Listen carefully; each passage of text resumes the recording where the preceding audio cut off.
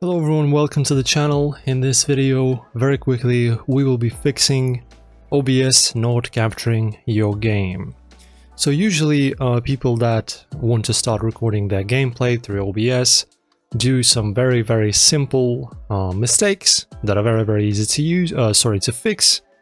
So the first thing, of course, to do if you want to start capturing your game is you need to understand that firstly you need to add the source.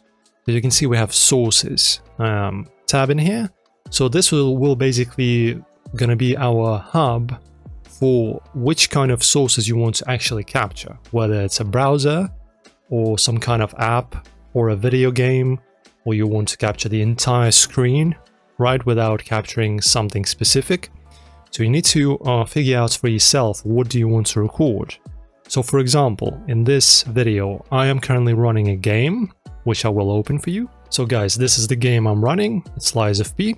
So this is going to be the game that I now will add as a recording in my OBS to make sure that it's recording, so that everything is working, that everything is capturing, that the recording is actually being saved onto my disk.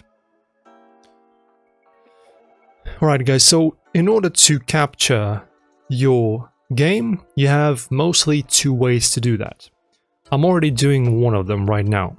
So how am I doing it? So I'm just capturing my entire screen. So you just go to the plus, you go to, where is it? You go to display capture, as you can see. You click on this, you just name it, then press OK. For example, let's say game 123. Okay. After that, guys, you will need to choose the capture method and of course select the display to capture. So in my case, it's going to be my 2K monitor. So you choose it, and as you can see, you already have it, right? You're already capturing the entire screen, so you don't have to choose any window. You just capture the entirety of the screen. But if, for example, you're recording for YouTube and you don't want people to see some private information on your screen, for example, you're tabbing out of the game, you're messaging someone, for example, on Facebook or something, or Instagram, and you don't want people to see that, capturing your entire screen is unpractical. Okay, so only use this one if you're sure that you're just going to be playing the game, not going to be tabbing out, and not going to be showing any sensitive info, because everything you do on the screen, including outside of the game, will be captured. So keep that in mind. If you do want to, I'm going to delete this one. I don't need this one anymore. Remove this. So if you do want to make sure that you're basically hidden and you're only recording the game, it's very easy. Go to the plus, go to window capture, name it game, for example. You can name it in any way you want. And guys, just choose the game that you're running. So as you can see, in my case, it's going to be Lies of P. Capture method, leave it at automatic. You can also choose to either capture or not capture cursor. It's up to you. After that, press OK. And when you create your basically window capture, which is going to be your game, just make sure to click on this icon, because this eye means that you're currently recording. If you click on the eye, and as you can see, it's now crossed off, this means that this source is not being recorded. And that's very simple, guys. I'm just going to delete this one again because I don't need it. Remove it. And guys, also in the settings, I won't be able to show it now how to really change it, but you need to go to the settings, then output, and of course choose your encoder settings. So, and also make sure to choose the path where you will have your recording saved. In my case, as you can see, this is the path G, the action recordings. It's just an old name of the folder that I use. I'm using my AMD hardware encoder H265.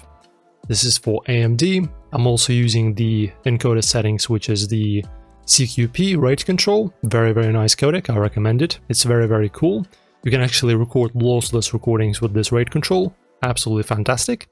You can also choose the variable bitrate, constant bitrate, high quality constant, high quality variable, anything you desire depending on your hardware and needs. And these are basically the settings. Also in audio, make sure to choose if you're, for example, using a microphone. Make sure to choose your microphone. If you're using your web camera, choose your web camera. Desktop audio, so that you're actually capturing the sound in your game. Also choose this one. And you're set and done, guys. Also in the output, if you're using a general, like generic settings for a recording, make sure to choose the proper bitrate, because as you can see, I don't have the bitrate. So this setting, which is CQ level, is actually corresponding to the bitrate. It's a little bit different, but it does the same thing. But when you have the bitrate field in here in the OBS, just make sure to go anywhere from 20,000 to 40,000. If you want to go higher, you can go 60,000, so that, you know, your video looks good on YouTube. And these are going to be your settings, guys. It's very simple to set up. Just don't forget to add the source so that your actual game is being captured. And that's it, guys. Hopefully this helps you out. And yeah, that's pretty much the information. Very essential to know. Happy recording, happy streaming if you desire. It's almost the same as recording. Enjoy the video, like it, leave a comment if it helped, and I will see you in the next one.